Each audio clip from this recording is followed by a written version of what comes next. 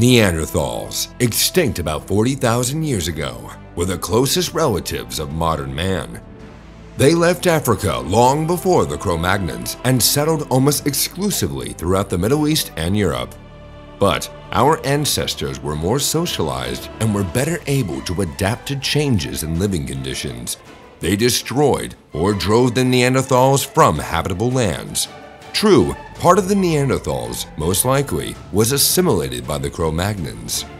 This means that in our blood, there is certain proportions of their genes. Therefore, the study of Neanderthals is important for science. The discoveries connected with them allow us to better understand the nature of some of our abilities. We encourage science lovers to actively subscribe to the Age of Dinosaurs channel, as well as comment on our videos and put likes. This will allow you to be the first to know about the release of new materials, and will help as many other users as possible get to our channel.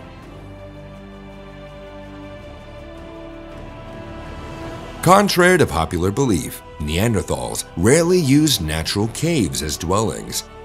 Most of the sites of these ancient people were found near the entrances. And in the caves themselves, there were burials and other traces of activity. Perhaps some rituals were performed in such shelters, or they could serve as a temporary shelter. Maybe the legends about gnomes, trolls, kobolds, and other underground inhabitants appeared during the meetings of our ancestors with the last Neanderthals. The Neanderthals themselves were short and stocky. Their average height did not exceed 165 centimeters. They also had massive foreheads and pronounced brow ridges. The chin, on the other hand, was slanted. Neanderthals wore skins, used primitive tools and weapons. There are finds of jewelry that could be of the ritual nature as well. They lived in small family groups and ate mainly meat.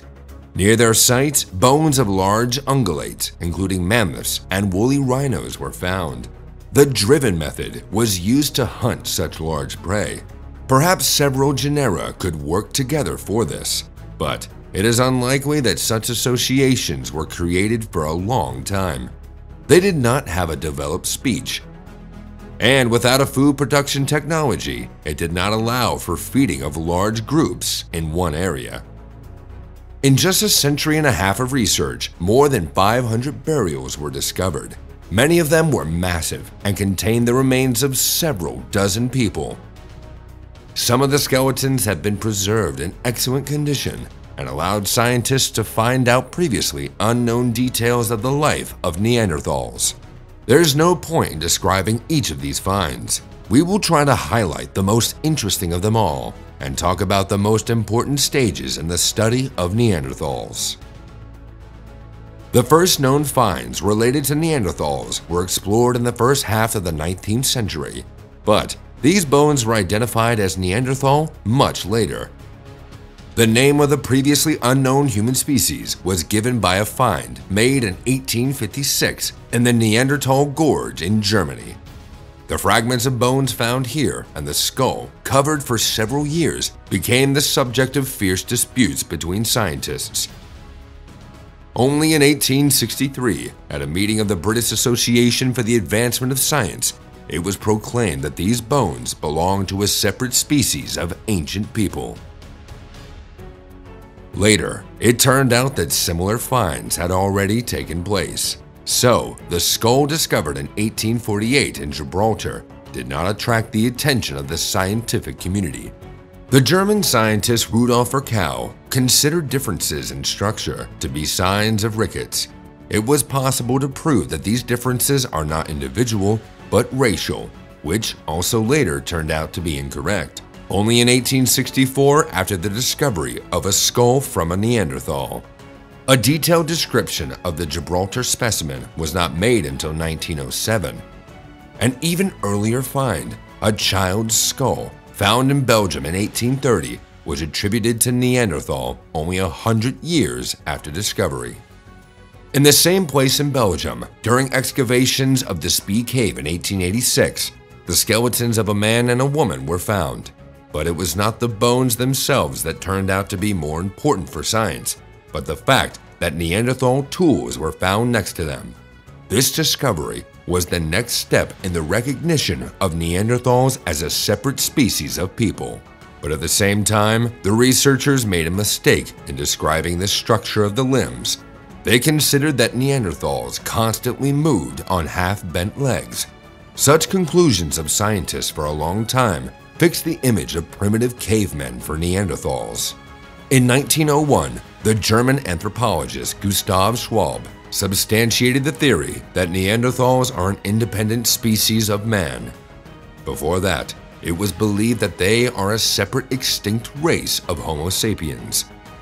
Also at the end of the 19th century, the hypothesis that Neanderthals were an intermediate link between Pithecanthropes and modern humans became widespread. In his later work, Schwab also considers another option, that Neanderthals were a dead-end branch of development related to modern people. This theory was also supported by the French scientist Marcelin Boule. In the years 1911 through 1913, in the annual edition of the Annals of Paleontology, his work is published under the title Fossil Man from La Chapelle à Seine. After that, for several generations of scientists, the Neanderthal became a primitive troglodyte with a stooped back, a crooked neck, and head tilted forward and half-bent knees.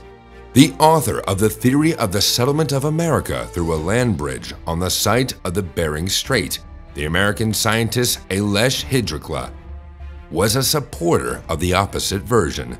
In his speech of the occasion of the award of the Huxley Medal to him in 1927, he speaks of the direct descendant of modern humans from Neanderthals. Also, an opponent of Boule's theory was the Frenchman Camille Arambert. In 1955, this anthropologist took an X-ray of his spine. Based on it, he proved that the stoop of Neanderthals is a consequence of osteoarthritis. In healthy individuals, such signs of similarity with monkeys are not observed. Also, anthropologist Carlton Kuhn, in his book The Origin of Races, published in 1962, suggested that many of the features characteristic of Neanderthals were the result of life in the harsh European climate of the Ice Age.